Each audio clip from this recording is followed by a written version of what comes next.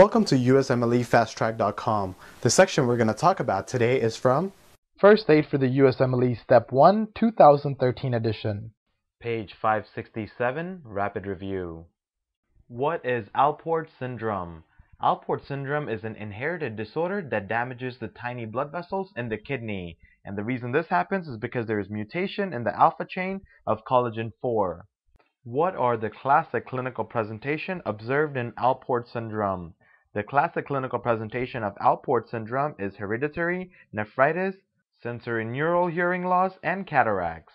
For more information on this topic, click on the link in the description section below. For a full USMLE Step 1 review, be sure to check us out at USMLEFasttrack.com, where we help you review the entire first aid for the USMLE Step 1 with high-quality videos and hundreds of detailed pictures for a better understanding of the material.